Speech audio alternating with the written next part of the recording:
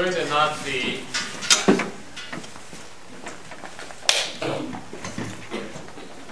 regime during World War II, one of their prison camps had been inundated with attempts to escape.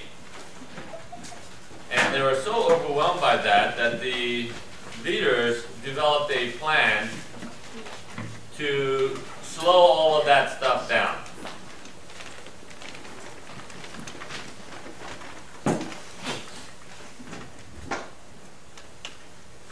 And the plan that they devised was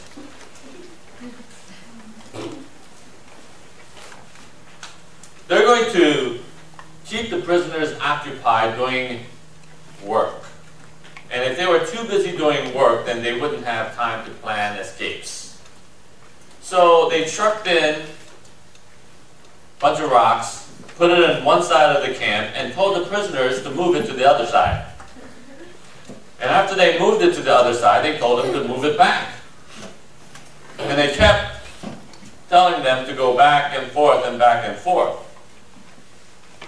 Well, the prisoners began to go crazy. So they ran into the electric fence to commit suicide. They tried more escapes in hopes that they would be shot. And of course they were. So why did the prisoners go crazy? They didn't see a big purpose in moving the rocks from one place to the other and then moving it back. See, they didn't see a purpose greater than themselves. They thought the work was meaningless. But the plan worked for the people who devised that purpose for the rocks. Humanity is innate with the desire to know the purpose for everything. So the greatest word that the humanity possesses, that we possess, is the word why. Why?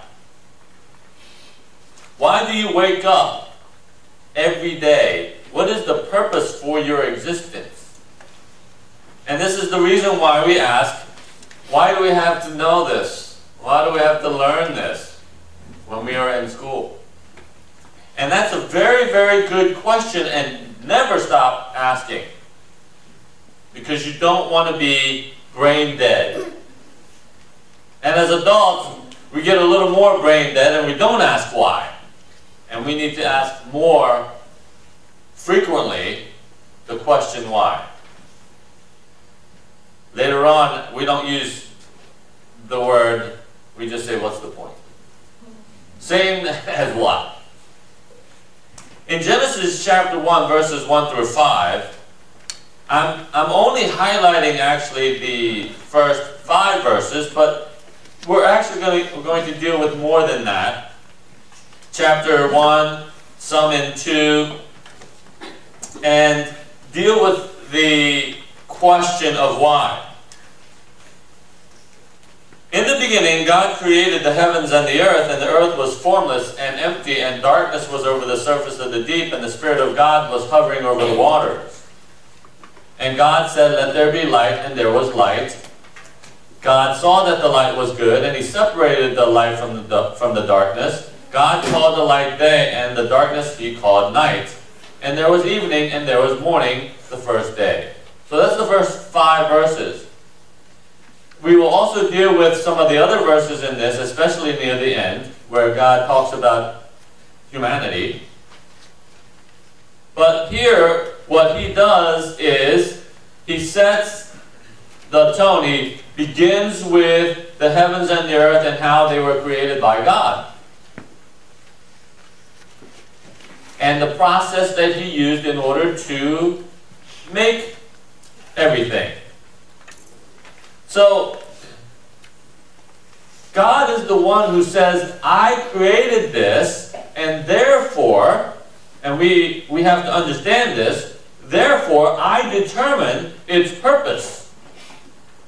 See, the Creator always determines the purpose. If I make something, let's say a program, if I'm a computer programmer, I am writing this program for a specific purpose. I determine it if I program it. If I were hired by somebody, he determined it, but the purpose was there. But nobody hired God to do this. He determined the purpose. Whatever it is, he was the one who created it, so he is the one who determined the purpose for creation. So, throughout chapter 1, he establishes the fact that he made it, he designed it, and then, therefore, he determines its purpose through and through. So, here, in let's go to verse 28.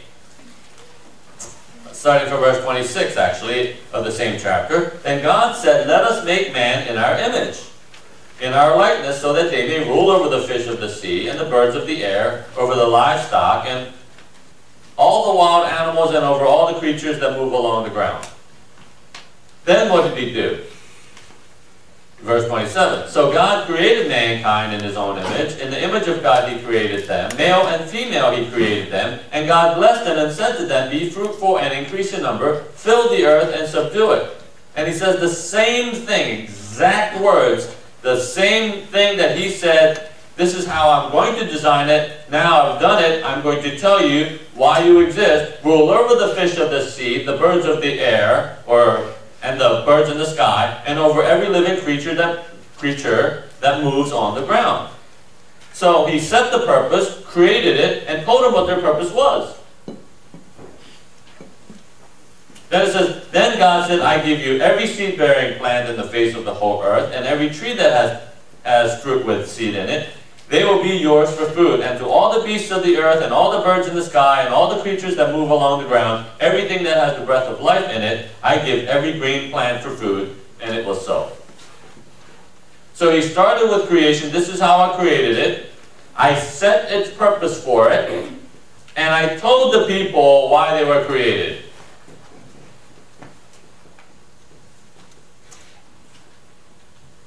What does bless mean, though? It said God blessed them and said to them. When man blesses, he wishes somebody or something well. We don't do a whole lot of that in our society, in American society, Korean society. We don't do that very much, but there are specific situations where that goes on, and it was actually an eye-opening experience for me when I learned this after I became a Christian. And that is, in the Korean culture, every New Year, whether that be the calendar New Year or the lunar New Year, we get together, and because of the nature of our society, we decided that we were going to do it in January 1st. So we go to my mom's house, because my father died when I was 9, and all of us, the children, send our kids also there, and we all come together, and we do what we call sebet, which is, formal bow. Right? And when we do the formal bow, what our parents do, whether it be our, grandparents or aunts,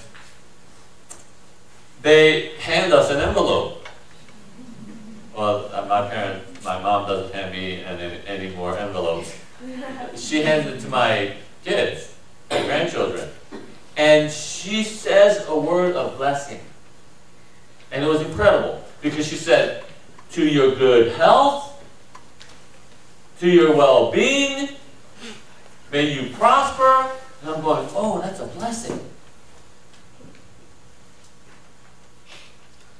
She's wishing us well. Well, God does that too, but it's more than that. When God blesses, He's saying, thrive, right? Okay? He's saying thrive? You have been designated to thrive. As a matter of fact, I want you to attain to the level for which I created you. In other words, don't just stay there. Thrive. Get to the point where I have called you to get to.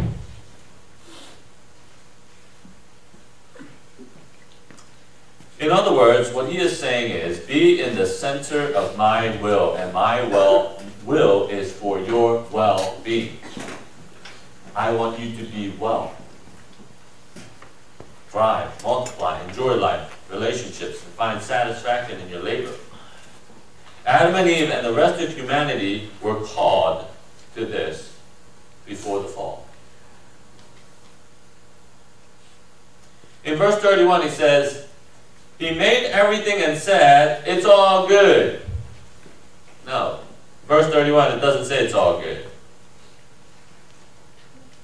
It says, it was very good.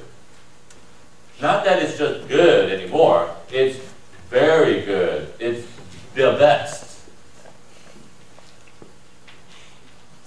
And when God designed or created us and creation, he gave humanity a responsibility and the resources to fulfill the responsibility. This was his purpose. Okay?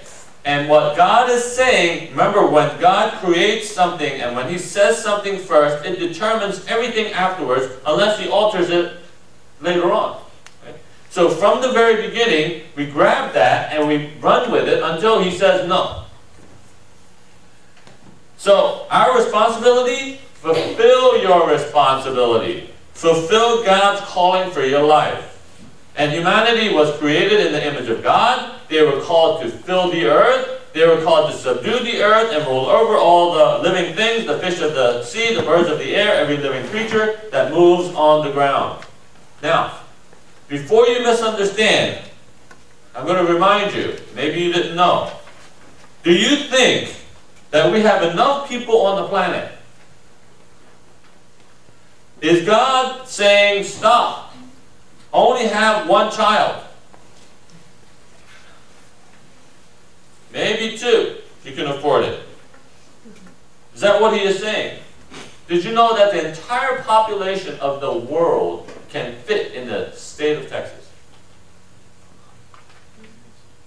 Absolutely. With a nice house and a nice yard. The entire population of the world can fit in the state of Texas. Did we subdue? Did we cover the planet? No. So don't misunderstand that we are overpopulating the earth right now. That's a lie. And if that's the reason why you're only having 1 or 2 kids, or you determine, well, I'm only going to have 1 or 2, or maybe 3. If that's the reason, then you're believing a lie. So the primary responsibility that we have is to take care of the planet and all of its occupants. That's our calling. That calling has not been taken back. So are you taking care of your planet and all of its inhabitants? And in this command, the responsibility that we have been given the inherent calling. It is intertwined that if we want to take care of the entire planet, then we would have to be fruitful and multiply. Adam and Eve could not subdue the entire earth by themselves. I mean, that's a big planet. So how were they supposed to subdue the entire planet when there were just 2 of them? So inherent in the command of taking care of the planet is the necessity to be fruitful and multiply. They needed offspring to do it. They had to have the ability to procreate. This is the reason why we need discipleship.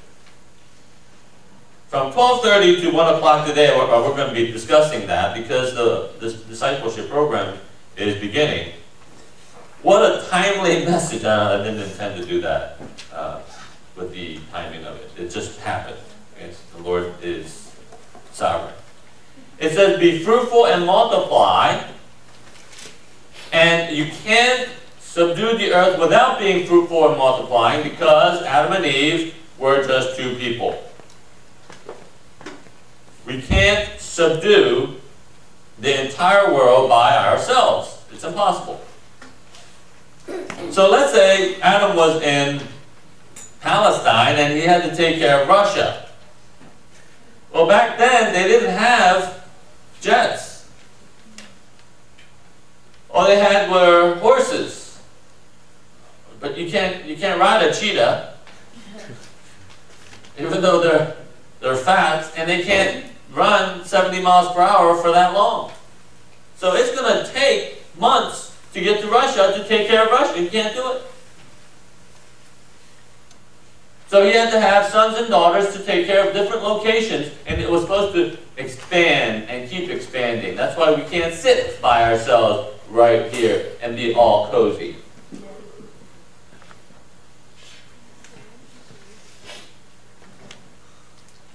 One of the reasons why Tower of Babel was busted up was because they wanted to be cozy. But what are the resources that he gave us in order to do this, besides the command to take care of the planet and have more children? In verses 1 through or 14 through 19, lights was given to us, stars, moon, etc. And they were to be signs for days and years and months, etc., seasons.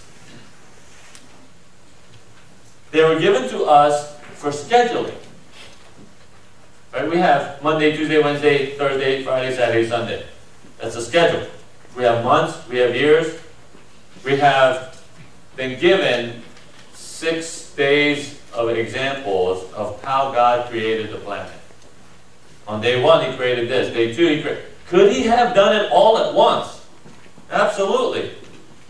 But he didn't. Why did he do that then? He set us an example that we can't do it all at once. So now we have to schedule. We have to use the calendar. I'm using my calendar every day because I know what's coming up. I have a little reminder. I have a calendar on my bathroom. I go into my bathroom and I see what's coming up. I have 3 months of it. And then he gave us food. We're going to need food, aren't we, to survive? So verses 29 to 30, he gave us seed-bearing plants, fruit with seed in it, etc. And if you observe that, you'll see that he gave provisions for humanity and for animals and plants. And we'll say more about that at another time. And then he gave us paradise. In chapter 2, verses 15 through 17, what he talks about is God planted a garden and put Adam and Eve in there. Must have been a gorgeous garden to live in. I mean, God planted it. And he's preparing heaven for us. Must be gorgeous up there. And then he gave us limits. In verse 17, he says, just don't touch, not touch. Just don't eat from this tree. You can't have this fruit. The fruit of the knowledge of good and evil. And then afterwards, in chapter 20, verses 20 through 24, the intimacy, the fellowship of the husband and wife was initiated. So he gave us companionship in our purpose and our work. So the greatest intimacy that we can humanly experience is in the husband and wife relationship.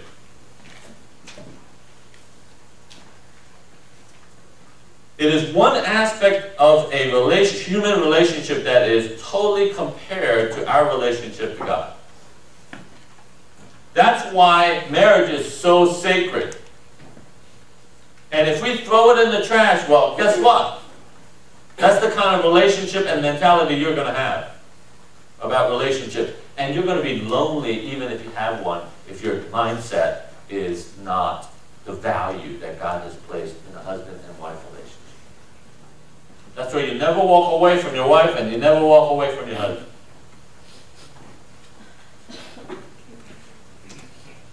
Then what he did was, he threw a wrench in the work after the fall. When Adam and Eve decided to rebel against God, he gave us turmoil. Now we have added resources, but they're negative. Now we have relational tensions between husband and wife.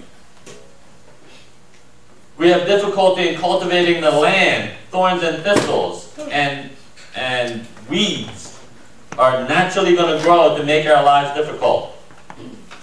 And then internally, we are innate with shame. The reason why you're wearing clothes right now,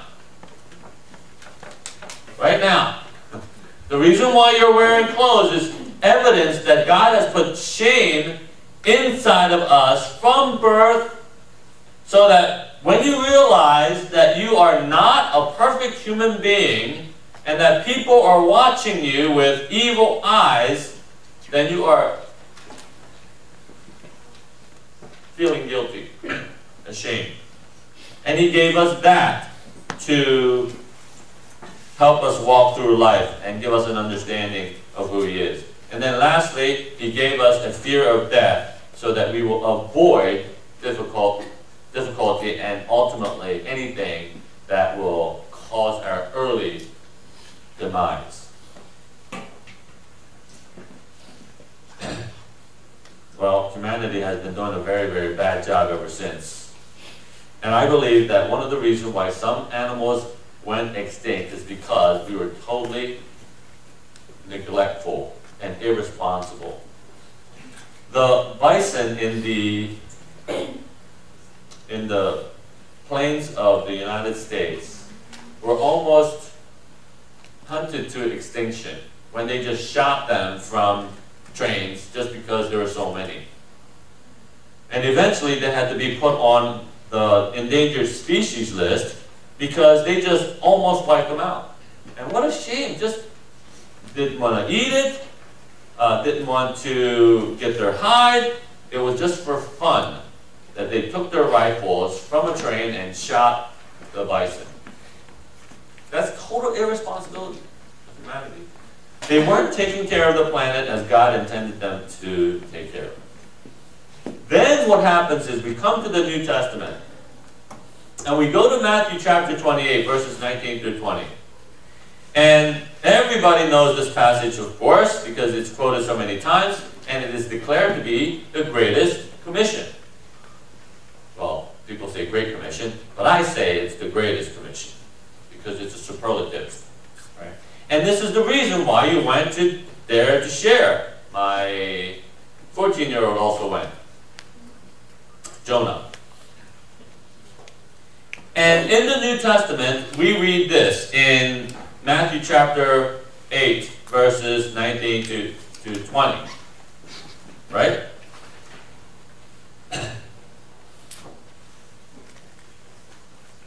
Therefore, go and make disciples of all nations, baptizing them in the name of the Father, and of the Son, and of the Holy Spirit, and teaching them to obey everything I have commanded you, and surely I am with you always to the very end of the age. When we go to the parenting class, or when we start the parenting class, we're going to actually really blow this up, scrutinize it, and take the microscope to it. But here, Jesus is commanding us to make disciples of the planet.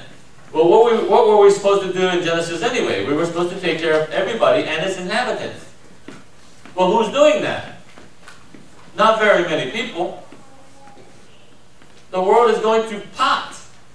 It's decaying, it's getting dirty, we're ruining it. Why are we ruining it? Because nobody's listening to God.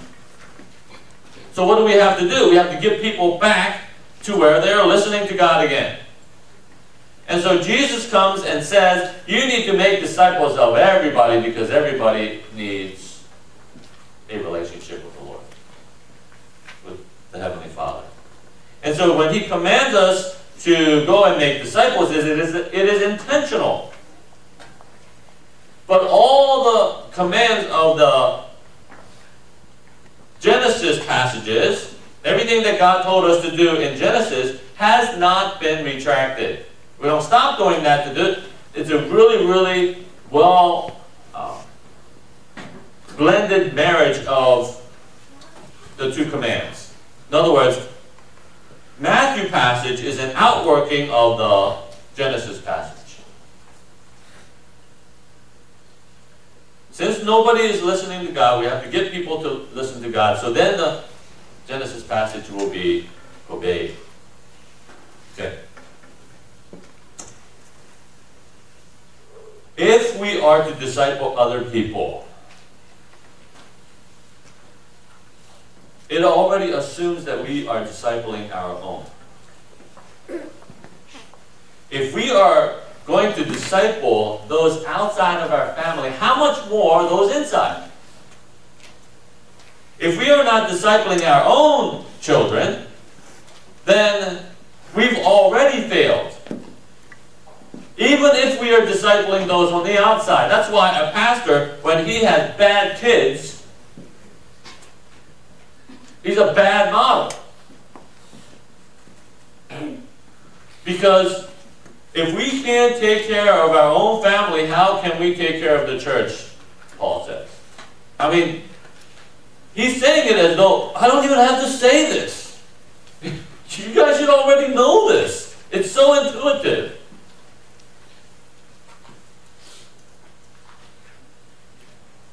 And go is just as vital as make disciples. You can't make disciples by not going.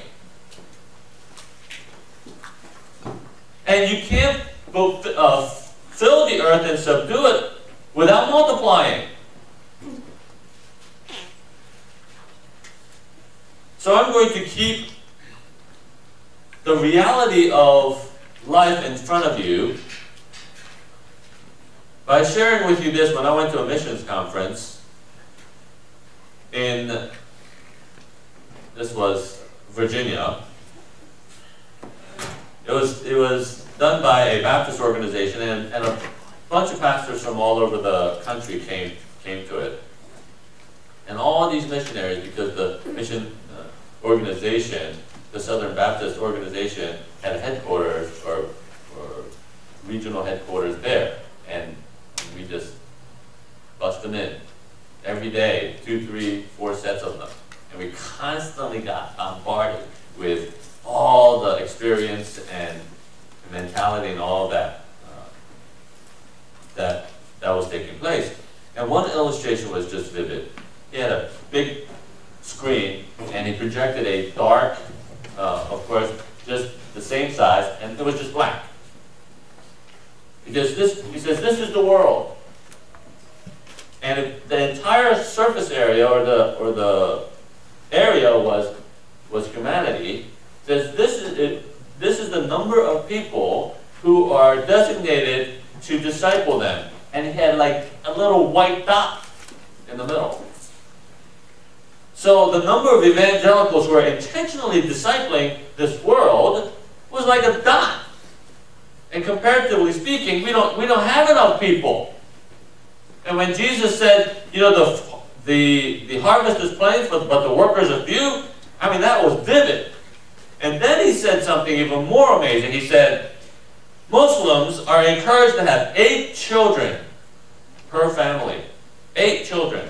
What they want to do is they want to control the world or take over the world by sheer population. Because they have a purpose. They're being intentional about taking over the world. And as Christians, I'm going, we bought into the American dream. We only want to have 2. Why? Because children are in the way. They're expensive. And I'm thinking, who are we living for? Are we living for God or are we living for ourselves? They've already taken over France. 50%